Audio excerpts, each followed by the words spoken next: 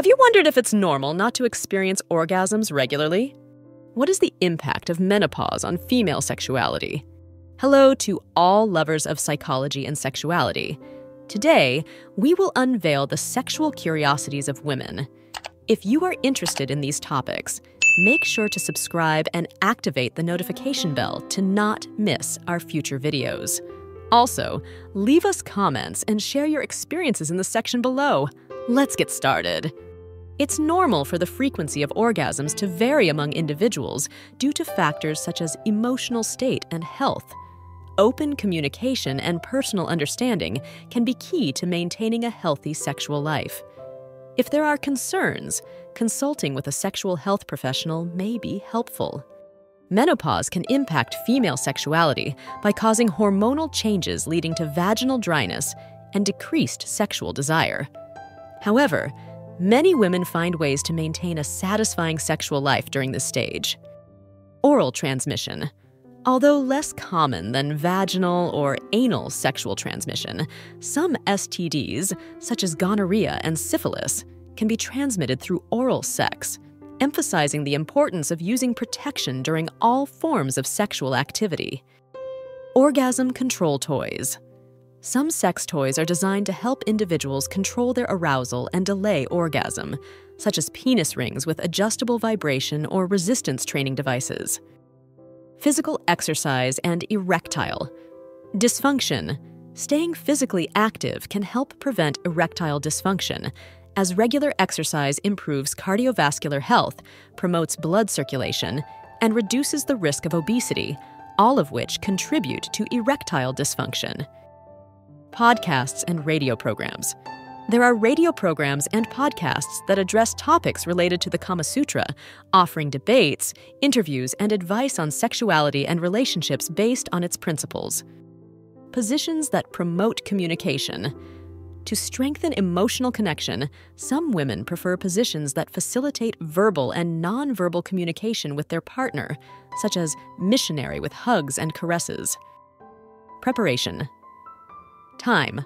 Women tend to require more time to reach the peak state of arousal compared to men. Prolonged foreplay can be especially important in helping women reach the right level of arousal to fully enjoy sexual intercourse. Professional treatment. For those individuals experiencing distress or difficulties due to their fetishes, seeking professional help from sex therapists or psychologists can be beneficial. Therapy can help address underlying concerns and provide strategies for managing fetishes in a healthy way. Psychological origins. Fetishes can have different psychological origins, from early childhood experiences to subconscious associations developed over time. Some studies suggest that fetishes may arise as coping mechanisms to deal with anxiety or stress. Rediscovery in the digital age. With the advent of the internet, the Kama Sutra has experienced a resurgence online, with numerous websites, blogs, and resources dedicated to exploring and sharing its teachings in a modern context. Regulations and standards.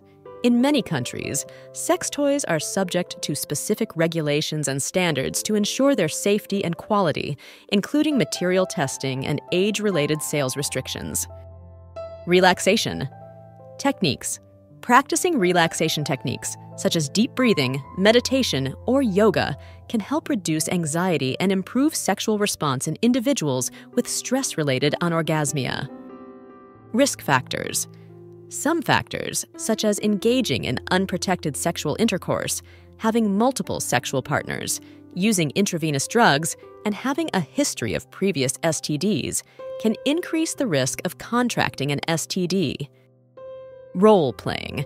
Some couples enjoy role-playing during foreplay, where they can explore different fantasies and erotic scenarios, such as doctor-patient play, teacher-student, or clandestine encounters.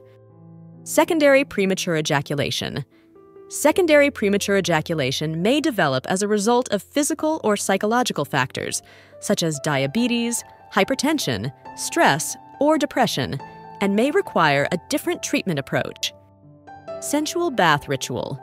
Many women enjoy a sensual bath ritual as part of foreplay, which may include bathing together with aromatic bath salts, candles, and relaxing music to create an intimate and soothing atmosphere. In urban settings in developing countries, sexual and reproductive health clinics run by young people have been established to provide counseling, HIV testing, and distribution of contraceptives tailored to the needs of young populations. Sexual education. Some people use pornography as a form of sexual education, although this can be problematic due to the unrealistic and inaccurate representation of sexual relations and the human body. Sexual fantasies and erotic literature.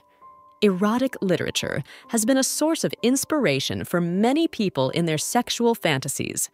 Erotic stories can allow people to explore scenarios and experiences that may not be possible in real life. Sexuality and mental health. Mental health can influence sexuality and vice versa. Mental health issues such as depression or anxiety can affect libido and sexual satisfaction, while a satisfying sex life can contribute to emotional well-being. Sexuality in old age. As people age, their sexual needs and desires may change, but sexuality remains an important part of life. Many older adults continue to enjoy an active and satisfying sex life. Sexuality and therapy. Sex therapy is a specialized field that helps people address sexual problems and improve their sex life through exploration of thoughts, emotions, behaviors, and relationships related to sexuality. Smoking and erectile dysfunction. Smoking can significantly increase the risk of developing erectile dysfunction due to the effects of tobacco on blood vessels and blood flow to the penis. Stress response. Foreplay can help women release tension and reduce stress, allowing them to relax and fully immerse themselves in the sexual experience. In countries like Sweden and Finland, sexual education policies based on the positive sexual health approach have been implemented, promoting sexual well-being, autonomy, and respect for diversity. Teeth fetishism. Some people find sexual arousal towards teeth, either admiring the aesthetic appearance of a partner's teeth or engaging in erotic activities involving teeth. The concept of positive sexuality. Positive sexuality refers to a respectful, non-judgmental, and empowering attitude towards sexuality, which promotes pleasure, equality, and consent in all sexual expressions. The impact of media on perceptions of sexuality. The media, including television, movies, and pornography, can influence perceptions of sexuality and create unrealistic expectations about sex. The importance of consent. Mutual and freely given consent is fundamental in any sexual activity. It's important that all parties involved in a sexual encounter agree and feel comfortable with what is happening. The influence of the sex industry. The sex industry, including pornography, prostitution, and the sale of sex toys, has a significant impact on perception and attitudes toward sexuality, as well as on the economy and culture in general. Human sexuality is a fascinating and diverse field that never ceases to amaze us. Sexual curiosities unveil the wonderful complexity of the human experience in the intimate realm. As we explore and understand these facts, it is crucial to remember that each individual is unique in their sexual experience. Respecting and communicating with your partner are the keys to a satisfying and healthy sexual life. Sexual education and understanding are essential tools for fully embracing our sexuality.